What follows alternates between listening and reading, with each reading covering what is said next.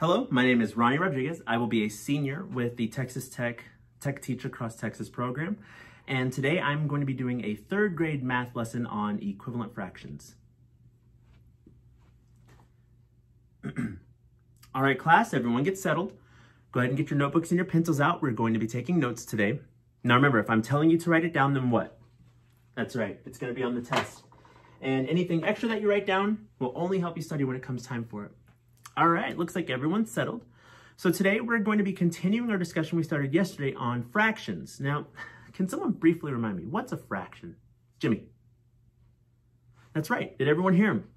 He said a fraction is a part of a whole. So if I have a whole and I divide it up into even parts, then each one of those parts would be a fraction of that whole. Now, say here's my whole. It could be a cake or pie. Let's make it a crumble cookie because I really like me some crumble cookies. And me and my friend, we want to divide this cookie evenly between the two of us. So how many pieces does that cookie need to be divided into? Ava. That's right, 2. And so when thinking about that cookie and being divided into 2 parts, I give my friend 1 piece and I eat 1 or keep 1. And so how would our fraction look? What is that bottom number called? Can you remind me? Yes, John. The denominator, correct. And the denominator tells us what? How many parts our whole is divided into. Perfect. So in our case here, how many parts is our whole divided? Perfect. 2. And the top number is called what? Kimberly. The numerator. Good. And what does the numerator tell us? Yeah, the parts of that fraction that are in question. So in this case, each of us have 1 piece of that cookie. So what's the numerator in our case? That's right, 1. Now, how much of that cookie, that whole cookie, do I have? Half, right. So 1 over 2 would be half because we have 1 out of the 2 pieces. Now let's take it a step further. We have our cookie. Me and my friend still want to divide it into 2 pieces, 2 even pieces, but I want to eat half of my piece now and half of my piece later, and so does my friend. How many pieces does our cookie need to be divided into now? Well, let's see. That's right. 2 pieces. And each one of those, that's right. 2 pieces.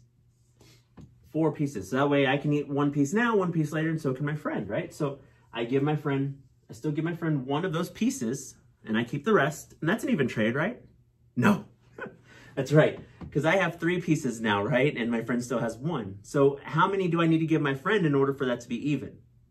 That's right, 2. So I give my friend 2 of those pieces. What does our fraction look like? How many is that divided into total? 4, good. And how many pieces did each of us get? 2. Excellent. So, oh wait, that's still half though, right? But that looks different. Go ahead and write this down. This is your definition for the day. Equivalent fractions are fractions that represent the same value even though they look different. And while you're writing that down, keep in mind our question of the day. What are 2 ways we can use equivalent fractions in our everyday life? You're going to write the answers down on that little piece of paper on your desk, and you'll be turning that into me at the end of the lesson or your exit ticket out of class today. All right, so these fractions here, they look different, but they represent the same value. So just to give you one more example of this, let's take it one step further. We're going to divide our cookie into 8 pieces because we're weirdos like that and we want to divide a single cookie into 8 pieces. So how many of those pieces do I need to give my friend in order for it to still be an even trade? Yes, that's right, 4. And that means that our denominator is what? How many pieces is this total? 8, good. And we each got how many? 4. That's right. So, oddly enough, 4 over 8, 2 over 4, and 1 over 2 all look different, but they represent the same value, right? So, they look different, but each one of those represents 1/2, okay? So 4 over 8 is equivalent to 2 over 4, which is equivalent to 1 over 2.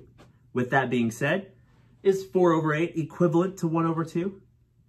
Yes, that's right. So we can all identify equivalent fractions now, right? Go ahead and write down your answers to the question of the day, and on your way out today, go ahead and hand me that slip and you're good to go. Thank you.